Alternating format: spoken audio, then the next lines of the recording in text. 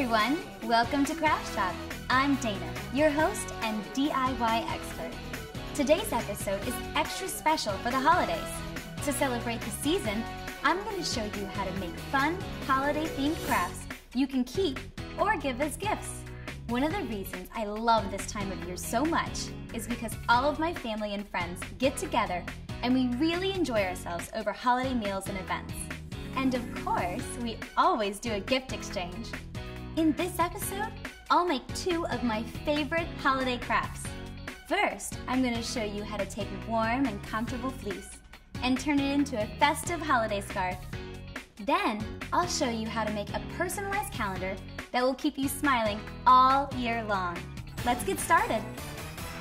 For the fleece scarf craft, you'll need the following: a yard of fleece fabric, paper doilies, fabric paint, and a paintbrush. Paper to cover your workspace. What's great about fleece is that it's lightweight. It will keep you super warm and it doesn't fray when you cut it. I wanted the width of my scarf to be about 8 inches, so I pre-cut that from my yard. I still have plenty of fabric to make a matching scarf for my BFF, best furry friend. Because we'll be painting, be sure to cover your workspace.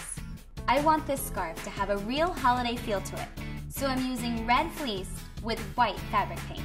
I put my white paint inside this bowl, but you can also use a paper plate if you want. Lay out your scarf like this so you can work on both ends. These doilies look like snowflakes, right?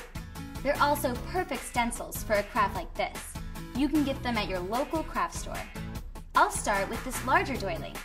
This looks like a good spot. Now I'll put the others around it. There, that will make a great snowflake pattern. I'll do the same with the other side. Dip your paintbrush into the fabric paint and then press onto the cutout parts of the doily.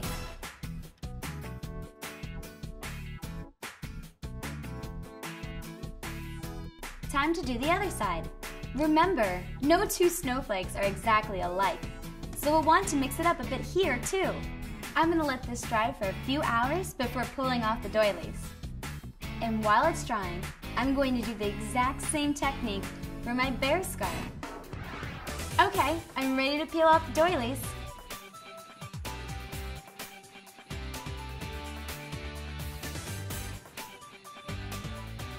These came out great.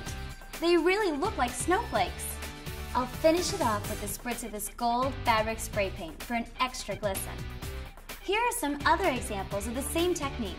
With this green scarf, I made fringe by cutting strips on the edges and then tying knots. I used an iron-on decal to create an ornament look. This white scarf is also perfect for showing off your holiday spirit. It looks like a candy cane. Now onto the personalized calendar. I'm using a monthly calendar template I found online.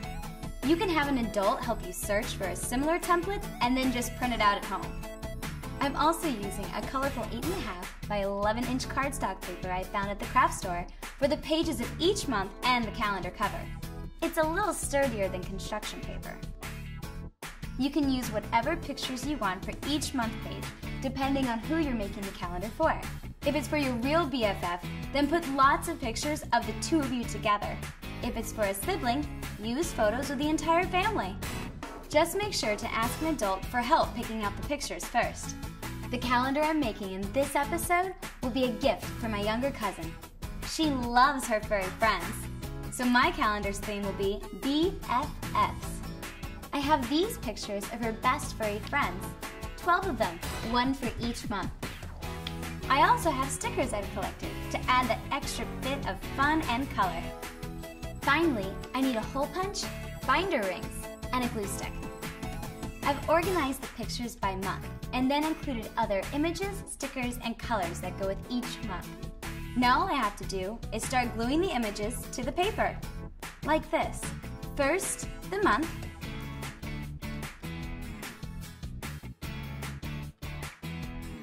and then my main image.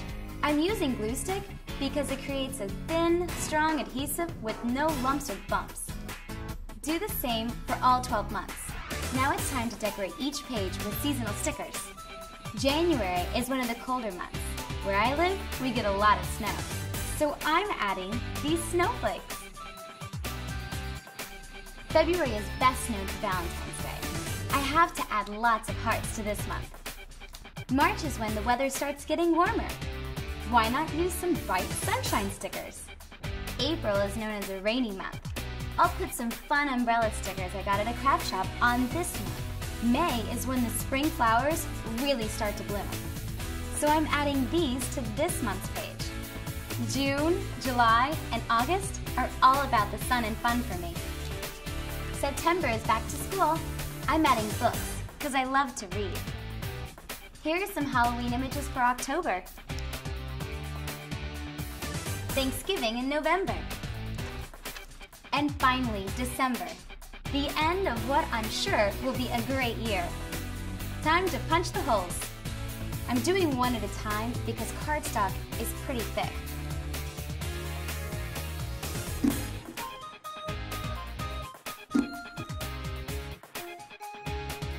This hole is where the calendar will hang. The binder rings allow you to easily flip one page behind the other when you're ready for a new month.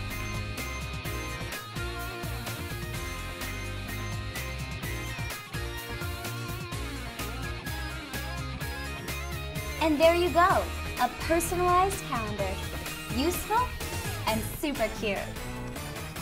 I hope these holiday crafts are a lot of fun for you to make and give to your friends. They sure were for me. Thanks for watching Craftshop. See you next time for more awesome do-it-yourself projects.